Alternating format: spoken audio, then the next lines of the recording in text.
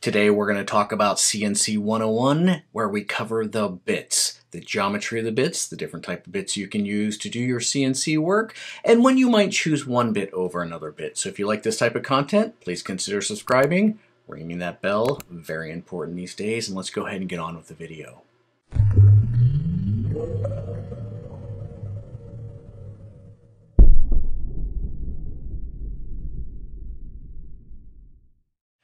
Hi, hello, I am the Cyberreef Guru. Thank you so much for watching. Today is part 3 of my CNC 101 video series, and I'm going to walk you through the bits that we use to cut our material with a CNC machine. I'm going to walk you through the geometry of the bits, the different types of bits that you can use, and maybe some specialty bits that I have in my arsenal that I use on occasion that really help out and really make things go a little bit easier. So let's go ahead and get started with the geometry of a bit. The basic geometry of any bit, otherwise known as an end mill, is fairly simple, and I'm going to walk you through the different components here. So right off the bat, this is a bit or an end mill. It contains the shank. This is the part that attaches into the router, and the collet closes down on it and holds it into place while you're doing your milling operation. And the other part of the bit are the flutes. This is the part of the bit that actually does the cutting when you're doing your subtractive manufacturing process. Now, the number of flutes and the orientation of the flutes changes by the different bits that you have, which I will talk about in just a moment. With spiral end mills like these two here, they come in two fundamental forms. First off, an up-cut spiral end mill and a down-cut spiral end mill. And so the names imply exactly what they do. An up-cut spiral end mill, when you're cutting it, causes the chips that you're cutting to move up the flutes and be evacuated away from the cutting material. A down-cut spiral end mill, on the other hand, forces the chips while you're cutting down into the material. And so that means that not as many chips are evacuated, and so you end up clogging the slot that you're cutting. However, a down-cut end mill has a specific advantage, as it creates a really great surface finish on the surface of the material you're cutting. Now imagine with the up-cut end mill, as you're cutting and the chips are coming up, it actually causes the material to spray a little bit and to flay out a little bit, and that is known as tear out when you're working with wood. And so an up-cut end mill will generate a little bit of tear out on the top surface of the material that you're cutting. So if you're looking for a perfect surface finish on your material and you're using something like wood, then I would recommend a down cutting end mill. The upside of an up cutting end mill is that while you're cutting, it does cause the chips to evacuate up out of the pocket that you're cutting, which means there's less heat on the bit, which means your bit is going to stay sharper longer. Now, the downside of an up cutting end mill is that it does cause that tear out on the top, but if you need a perfect surface finish on the bottom, then an up cutting end mill is the tool for the job because it creates that perfect surface finish on the bottom. So again, there are pros and cons of the up cut and the down cut end mill, and you should optimize your end mill for the type of cut you're trying to get after and the type of surface finish you're looking for your material. So I have different bits here. This one here is a 4-flute end mill. This is a 2-flute end mill, and this is a 1-flute end mill. Now, I will tell you that the 2-flute end mill is my go-to, my general purpose bit. It is what I use for just about all of my operations. I only use the other configurations when I am cutting something special or I want to achieve a very specific outcome. The 2-flute spiral end mill is your go-to general purpose bit for just about anything that you want to cut. When would you want to use a 4-flute bit? Well, in this case, you would think that the more flutes there are, the more cutting capacity you have, the faster you can move, and the easier it's going to be to whittle away at that material with a subtractive manufacturing process. Generally speaking, that's true. However, there's a downside of multiple flutes or the larger number of flutes. That downside is the more flutes you have, the more material that you are removing, but the harder it is to evacuate that material you're removing from the cutting cavity. With a 2-flute end mill, you can remove the material more effectively because there's fewer flutes engaging with the material you're cutting, and it allows for more time for those chips to evacuate the cavity. When you have a higher flute count, there is constant contact of the flutes with the material, and it gives less time for those particles to escape up the flutes and get out of your cutting material. So because of that, you actually have to cut a little bit slower, and it actually generates a little bit more heat when you're cutting. Heat is the enemy of any cutter because it decreases the sharpness of your flutes and creates a more dull bit. So you want to avoid generating heat when you can. So when would you use a single flute cutter like this? Well, these cutters are specifically designed for plastics, HDPE and acrylic specifically. You want a cut pattern with plastic that removes as much material as you can, but also evacuates the chips as quickly as you can without generating any heat. So if you generate heat when you cut plastics, what can happen? The plastic will actually melt and stick to your bit, and that causes all sorts of delirious problems while you're cutting. It could be something as simple as the bit just getting gummed up, or it can actually cause your entire cut to fail, where the material that is stuck to the bit actually fuses to your material and causes some sort of catastrophic failure, or it might cause the bit to get caught and snap, which would be also a form of a catastrophic failure. And so single flute bits like this are ideal for soft plastics and acrylics.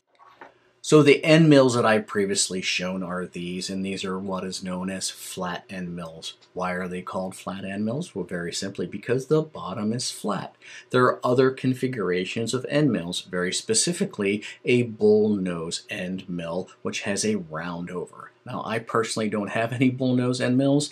Really, the only time you want to use a bullnose end mill is when you're doing some 3D carving and you want a very smooth surface on a 3D geometry that happens to be wavy in all axes. And so I don't do a lot of that, so I don't have any of them. However, another variety of end mills that you might run across are the V-bits or the V-cutters, which is what I have right here.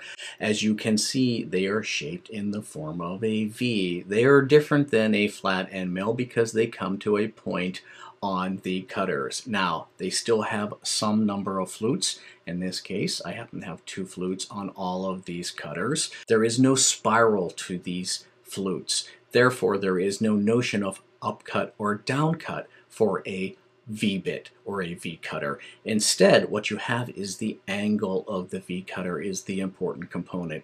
In this particular case, I happen to have a 60-degree V-bit, a 90-degree V-bit, and a 45-degree bit. Now, this particular bit is a 1/4 inch in diameter, and these two are 1/2 inch diameters. And I will tell you that my 60-degree bit, 1/2 inch diameter bit is kind of my go-to V-carving bit. I do have a 60-degree 1/4 inch bit, which is also useful to get into some very small, tight corners and provide some precision. But generally speaking, this guy is my go-to for my V-bit arsenal. There are some circumstances where I do want to remove a lot of material, so I do use this 90-degree V-bit, so we can get into a wider area but cannot go as deep because the angle is a little bit wider. And if I do need to get into a very fine area and go deep, then I use this 45-degree bit that's only in a 1/4 inch wide. Because it has that very fine angle here and it is very thin, it can get into the material and get very deep and still retain those fine features that you want to reproduce while you're doing some V carving. With all of the bits that you use, you do want to consider the shank size of your bit because you need to match the collet size to the shank size of your bit. Now, in this case, I happen to have a 1/4 inch shank bit here and an 1/8 inch shank bit here. Now, you can see, obviously, the 1/8 inch bit is a half the size of the 1/4 inch bit. There are reasons that you want to choose one over the other. Obviously, a 1/4 inch shank bit is going to provide a much greater degree of stability for the bit while it's cutting because it has a lot more to attach to.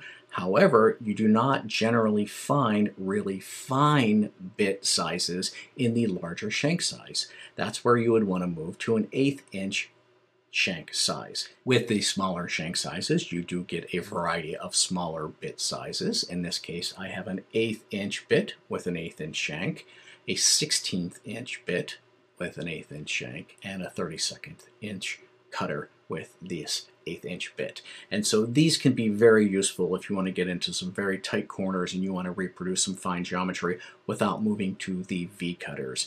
My go-to bit for just about everything that I do is this 1/8 inch 2 flute 30-degree bit that does just an amazing job at cutting just about everything. And if I'm not using this 2 flute 1/8 inch bit, then I am most certainly using my 2 flute 1/4 inch bit.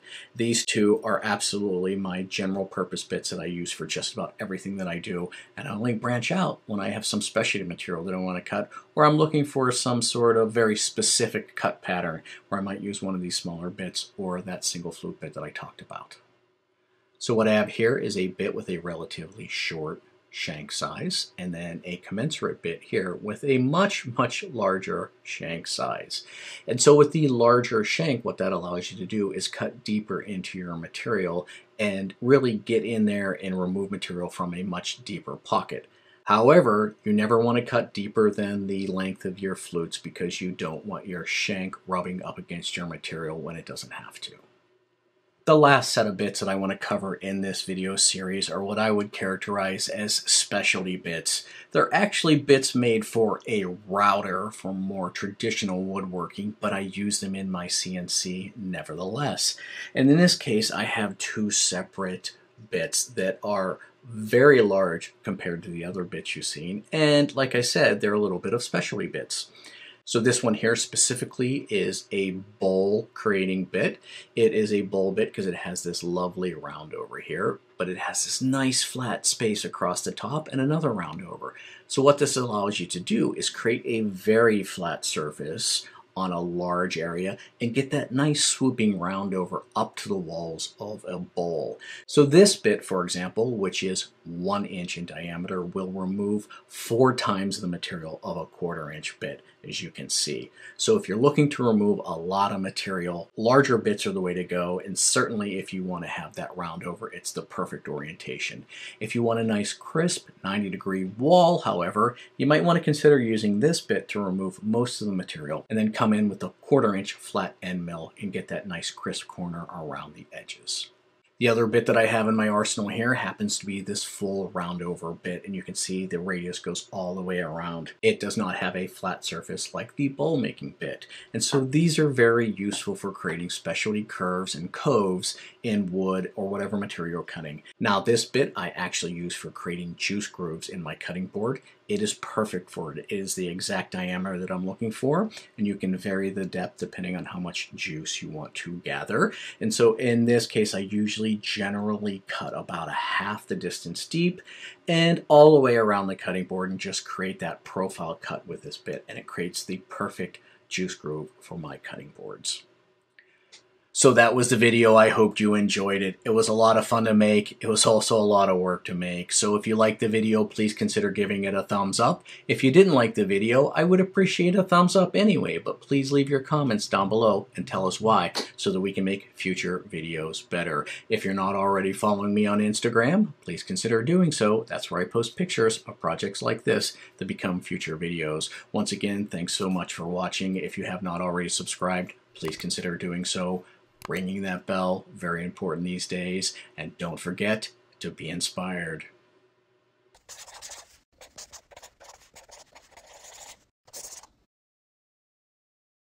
So the upside of an up-cutting down bit, up-cutting down bit, that's funny. Now the upside of an whoops.